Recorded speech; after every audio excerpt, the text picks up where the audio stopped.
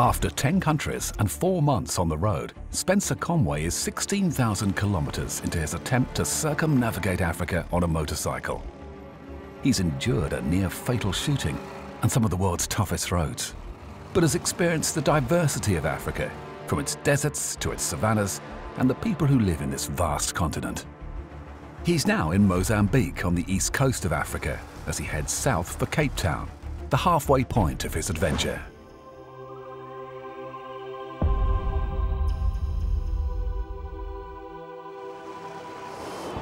Okay, got through the Mozambique border without any problems, took about 15 minutes. I've been driving about 45 minutes into Mozambique and I've just come across a typical Mozambican village, I presume. As you can see, it's very green, very beautiful, but overcast today. And I've been joined by the Mozambican villagers. Here they all are.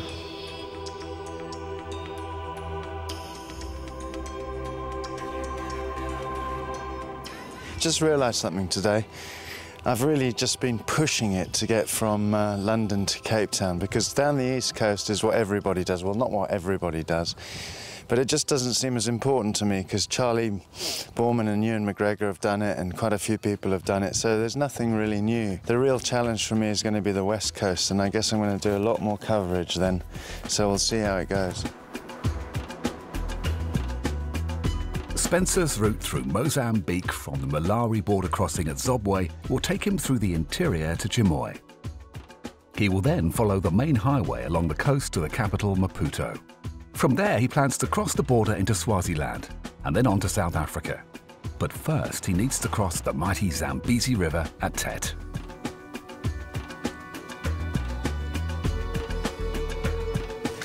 I'm in a town called Tete, waiting for the bridge to open. It's 7 o'clock in the morning. Just going to see this whole load of motorbikes, whole load of people. Looks like they're doing roadworks. Hoping for an early start, but didn't get one.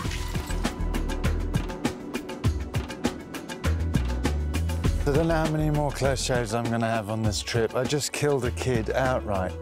Not a child, a goatlet. I went all over the place like this. About 5 or 6 times swerving, I thought, oh my God, I'm coming off and this is going to be horrible. And I pulled it together. What a god, eh? Can you believe it? Anyway, it's another close shave. Going to be a few more, I'm sure there are. Spencer may be a god, but that doesn't protect him from having to endure some rough nights in Mozambique's low-budget accommodation. Didn't really get any sleep last night. Too many mosquitoes and too hot. Heading off to Inhamban, I'm onto the coast of Mozambique today. I've got 500 and something kilometers to go. Yeah, this is the room, and I'll show you the loo.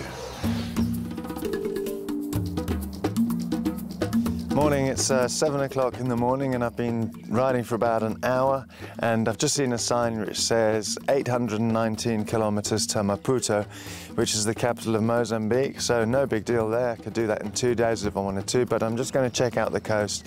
I just saw some massive potholes. They can cause serious problems because even if you don't come off, if you hit them, it can ruin your rim and that affects the spokes, and then the spokes can start snapping and fall off and the wheel can fall off and you can die. Okay, no, not that serious, but you can get injured, so, you know, take these things seriously. I just come across a bridge. It's very, very slippery. It's made of sheet steel, and obviously it had dew on it, so another hazard you have to watch out for. And also, about 10 minutes earlier, there were a whole load of baboons, so you've got to be careful of those things. And sunburn, don't forget about that, because that's a constant problem here. Unfortunately, Spencer started to get problems with his camera, so he couldn't record any footage of the Mozambique coast. He makes it to Maputo without any further problems, where he gets his camera fixed and enters the small country of Swaziland.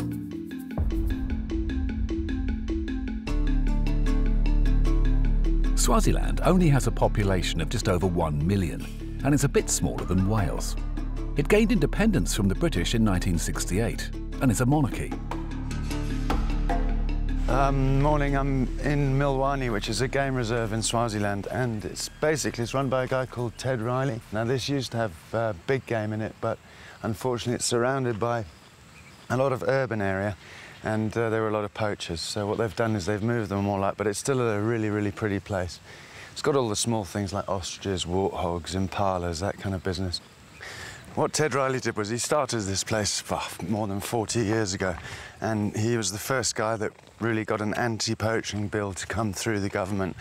And it really meant, basically, that they could shoot anyone who was caught poaching, which I kind of agree with, because you don't want to feed, you know, this Chinese market for rhino horn or whatever it is, just for something as absurd as that, and then losing your wildlife.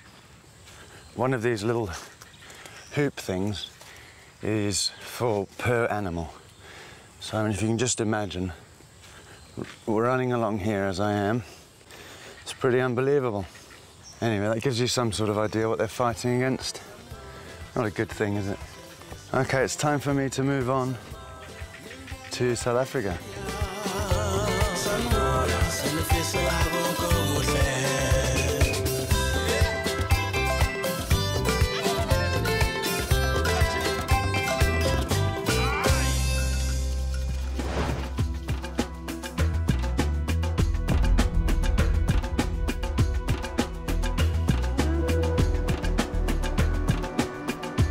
Right, I'm in a place called Bethlehem. I'm about 300 kilometers from Bloemfontein, and it's all going well, except I noticed something with my front wheel. As soon as I got up, within 5 minutes, I knew there was something wrong. I checked it and I had a slow puncture, so I had to sort that out. You can feel it, you get to know your bike so well, even if there's just like a slight change. That's the great thing about adventure riding, is that you do become one with the bike. Spencer is taking the most direct route across South Africa to Cape Town. After crossing the border and making it to Bethlehem, he will travel through Bloemfontein, Colesberg, and cross the Karoo Desert to Cape Town. It's 1,700 kilometers, and he's planning to do it in 2 days. However, even on perfect roads, there are still hazards. As well as very, very, very fast drivers throughout Africa, there's also animals to contend with, and I think I might have mentioned before that I hit a goat. I nearly came off the bike. I'll just show you what we've got here, which could have been even a bit more of a hazard. Okay, I've broken my own golden rule and I've decided to carry on riding. I've done 700 kilometers since this morning, but I've decided to do another 200 because the light's so beautiful, and I want to get to a place called Colesberg, which means I've only got 800 k's to Cape Town. Spencer makes it to Colesberg, and the next day he enters the Karoo Desert. But it turns out to be an unexpectedly strange experience for this seasoned traveller. There's something about riding in the Karoo Desert that is really disconcerting. I don't know what it is, really. I've been in the Libyan desert, I've been in the Egyptian desert, but there's a different vibe here. It's sort of a vibe of death. It's so hot. It's just scrubland. There are a few trucks coming by, but not many at all. And I don't feel that comfortable here. I'm just thinking all the time that I might run out of fuel. Despite his paranoia about running out of fuel, South Africa proves to be the least challenging leg of his trip. Although Cape Town signifies the halfway point of Spencer's journey, he now faces 20,000 kilometers up the west coast back to England, through some of the continent's most difficult and notorious countries.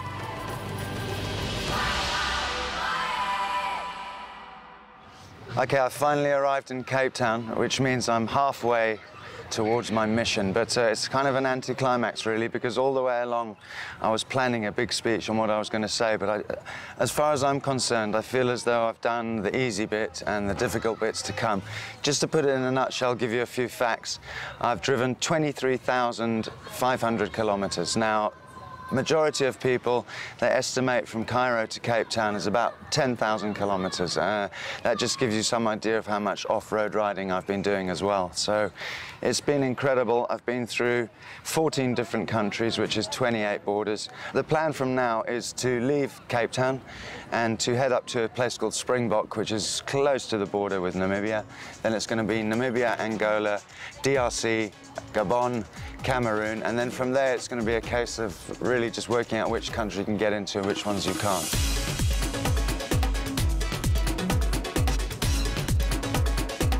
Cape Town to Springbok is about 600 kilometres and is a straightforward road. Spencer makes good time and arrives before sunset. Booked into this guest house called Catnap. I don't know why it's called that, but it's a very nice place. The woman was a little bit strange. As soon as I arrived, she said, no drink, no drugs, no women. But then after that, she was friendly in her own sort of way. It cost 120 rand, which seems to be standard for dormitories in South Africa. The basic setup is you've got this long room. She called it a barn. I'd call it a warehouse, but set up all these beds along the side.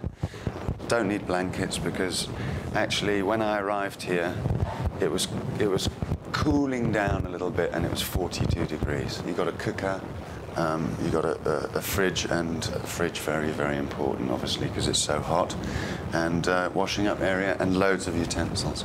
So it's a kind of a stop-off point to Namibia, which is where I'll be heading tomorrow. 149 kilometres to the Namibian border, 800 kilometres to Windhoek. So quite excited about seeing Namibia.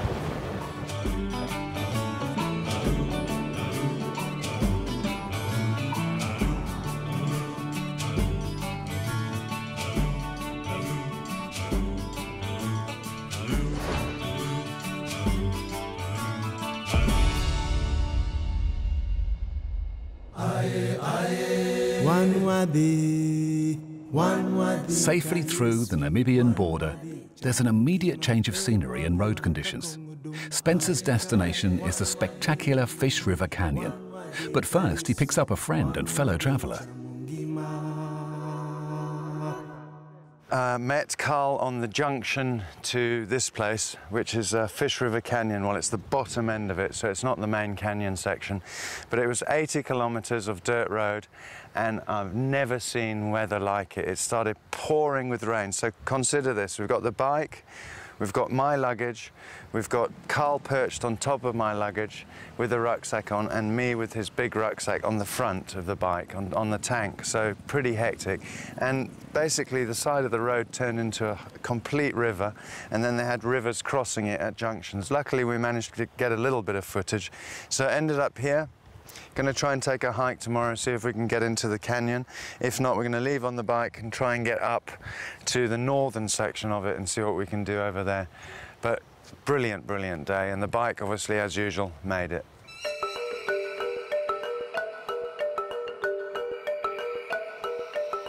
It's about 6:45 in the morning, and it must be about 25 degrees. The guard, when we arrived here, said that it gets up to about 52 degrees at this time of year. It's incredibly hot, but I like it like that. When I was in Malawi, I made friends with one of the local guys, and the night that I left, he came up and gave me a T-shirt. But unfortunately, because of lack of space, I've got to get rid of his T-shirt. So just for posterity, to put all the countries there. So I'm going to use it to check the oil on my bike, and then unfortunately it has to go in the bin. But it was a nice gesture anyway. So I'm going to head on now. It's only about 50 kilometres. Weather's perfect, so not going to face the torrential rain it did yesterday. So it should be a nice, peaceful trip. Having Carl on board allows them to capture more of Africa's stunning scenery on camera as the duo make their way through Namibia.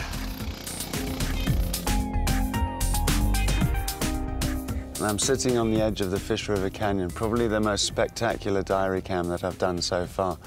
The Fish River Canyon is in the south of Namibia, and obviously we're in the national park here.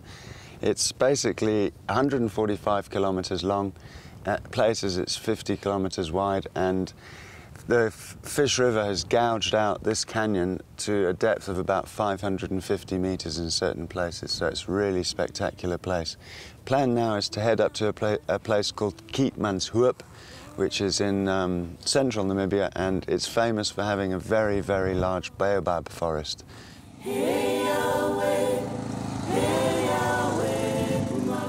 Namibia has the second lowest population density in the world because most of the country is desert. Although it's independent now, in 1884 it became a German colony, and in some areas German is still spoken today. In a place called Windhoek. This is an amazing place. It's called Quiver Tree Forest. Quiver trees are, well, they're called kokerboom in Afrikaans, but they're amazing things. We're going to show you in a minute. Situation is this guy's got a farm. It's not really a farm, it's a sort of guest house, that sort of thing, and a camping site. But he's got cheetahs, and he has about 6 of them. One of them is lying a couple of 100 meters from here. We filmed it earlier, but it got attacked by a warthog, which I find surprising. I didn't even realize it would be that way around. I thought the cheetah would come out best. But he's been lying there for the last 2 days, but amazingly beautiful creature. Also, these quiver trees, this is what they call a quiver tree forest, but you must bear in mind that we're in a desert.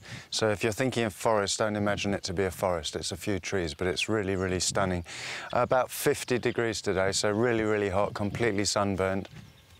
And we're lucky enough to be camped over here, so you can see, I mean, you can't get a much better campsite than this. Isn't that pretty? With that background, they've obviously, because it's Namibia, Namibia is very organised, so they've got all the facilities that you need, but it's still like being in the bush, which is really great. They've got toilets and showers, braai area, like most of southern Africa, very, very organised, but a really, really good spot.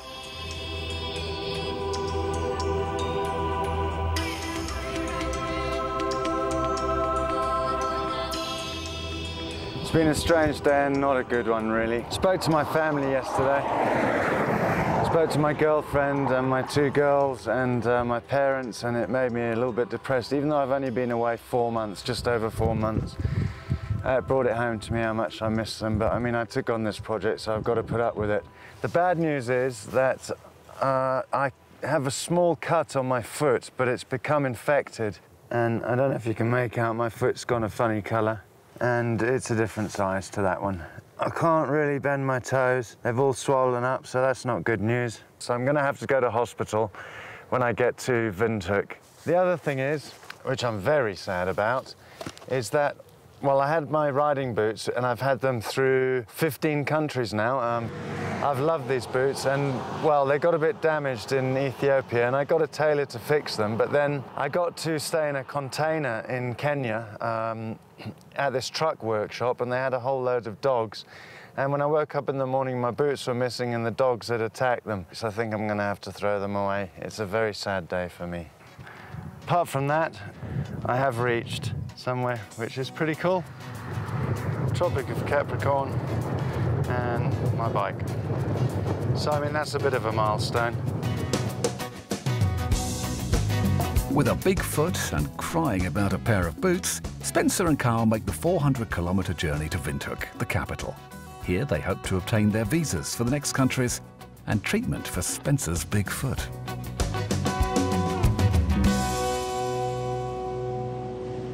Planning to go from here up to the Skeleton Coast to do some desert riding and some filming there. So that's going to be really excellent. Now the problem is that we're trying to get visas to go to Angola and DRC. Luckily, we got a visa for the DRC almost immediately. It should be here in the next 2 days. The visa for Angola was a bit of a problem. We went there, the guy, the official behind the desk, said no, basically. So what we did was we went to the British High Commission and we managed to get this. Now, this is an official letter from the High Commissioner, which means the Angolan High Commissioner is going to be phoning us here at the Backpackers and arranging visas for us. On top of that is the fact that the British High Commission have also agreed to help us all the way through Africa. It's not just with visas, but if we have any trouble, any hassles, then we'll be able to sort that out.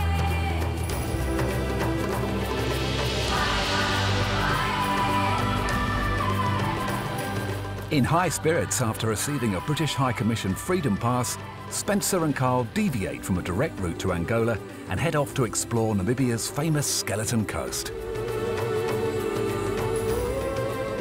I've just stopped the bike because I've just, kind of like a thunderbolt, realised how incredibly lucky I am to be doing this. It's absolutely amazing.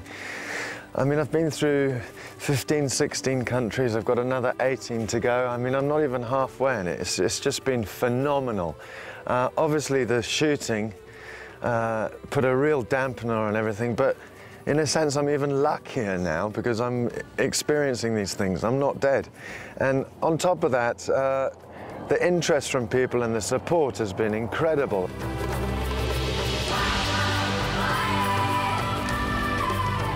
I've got some sort of weird obsession with my boots. So the ones that I said I was going to throw away, I didn't. I splashed out $30 US, and this guy fixed them amazingly. Look at that. The Skeleton Coast name derives from whale and seal bones that once littered the coastline from the whaling industry. In modern times, it's littered with shipwrecks caused by offshore rocks and fog. But it's also home to some amazing wildlife. I'm up in Cape Cross. It's one of the biggest Cape fur seal communities in the world. I'm actually quite stunned and don't really know what to say. I've never seen anything like it before. You can see the different colorings. The darker black ones, they happen to be pups. The mating season's around December period, so they're generally 3 to 4 months old at this stage. Most of the deaths that occur during the first 6 weeks, but obviously they're not having a problem here. There's a stench, but that's obviously because there's so many of them. But just have a look.